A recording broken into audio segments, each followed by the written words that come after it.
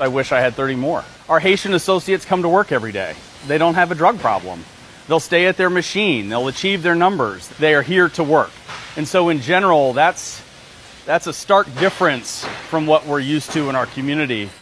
McGregor acknowledges the sudden arrival of so many new immigrants is a challenge on multiple fronts, but he believes this is partly how the industrial Midwest can regrow. We want more jobs in our community.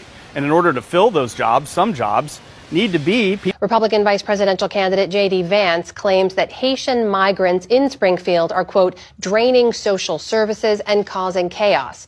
He's also repeated a baseless rumor already debunked by city officials about pets being abducted and eaten, a story amplified by right-wing media and Elon Musk online.